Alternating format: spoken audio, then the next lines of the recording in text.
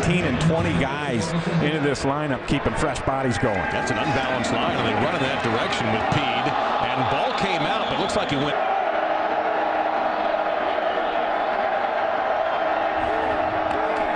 Pressure coming from the edges. Colaros is knocked down and almost lost. All right, here he is right here, and he's going to come late and on this blitz and time it up nicely. And you say, look, nobody picks him up. You see the tackle. Rushers in the Big East. And the Big East Offensive Player of the Year gets the football again. Breaking through some arm tackles, plays off another block. He has another first down before he's pushed up the field. And they lose the football. Vanderbilt comes away with it with Hayward at the 25, down to the 21-yard line. Casey Hayward, second team All-SEC performer. Big play by the Vanderbilt defense. This is what they've been able to do throughout the season. Force turnovers. Early in the year, they were able to do it extremely well. Now they're doing it here again at the end of the season. 6th interception of the year for Casey Hayward. Or excuse me, just warded off. Right here, you see his body, and he's not physical enough. He doesn't carry that inside enough to make sure Hayward has no shot at this thing. Tompkins at all year, and then they bumped it up to 9-3 this season. Colaros hangs on to it, tries to get away. He does, and gets it off to the 21-yard line, 25. And again, the tight end, Rob. Off. Here he is, and watch him. He's just going to run up the field, and you got to break down. You got to be able to stop your feet and center up that quarterback and wrap it. Colaros hangs in, throws way high before over Tompkins. Here they are, one-on-one. You see the matchup. Hayward, good inside position. Got a little physical there, and I could see where Butch Jones. He was told not to expect to play any more football, but he rehabbed fiercely to get back just for this one game. And down the field goes George Wynn. Wynn down into the clear to the 30-25. Wynn gets a block downfield, and he'll go.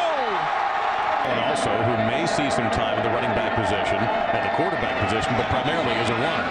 Colaros. And that is incomplete. Unable to hang AC and the Sunshine Band. And there's Colaros keeping it.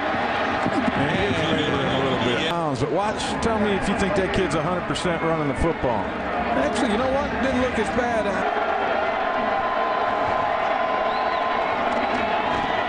They fake to Pede. Colaros in trouble, throws it, and might have thrown that. With 1 second left on the play clock, Colaros drops the ball, and he's going to have to eat it at the 24-yard. Have to trot out the field goal team and Tony Miliano. Well, let's watch the coverage down the field. Freeze it right there, fellas. You got coverage here, up top, here as well. This guy's running into somebody there. There's nowhere to go with that football. See faithful, but once again, miserable Bearcat field position. Pede ran into his own man, but that was because of the effort by the Vanderbilt defense.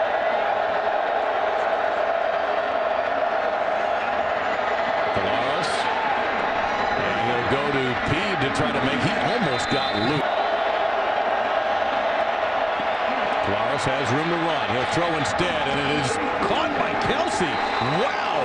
Kenny Cincinnati drive. Look out. 3rd and 10. Oh, and Hayward's playing a cover 2 there, so he's got the flat. He sits in the flat, and then he times this thing up, and that's a vicious blow right there, and right into the bread running joke. But they use it a lot, teasing each other. Colaros down the field toward the end zone. Is it good? Foot in as he's making this grab. Let's take another look at it, see if we can see here. Yeah, I think that toe hit the ground. But yeah, he never ended up with the football. That's the problem. You're right about the toe. I agree right completely. There, bam, that toe's in, but he just didn't fit.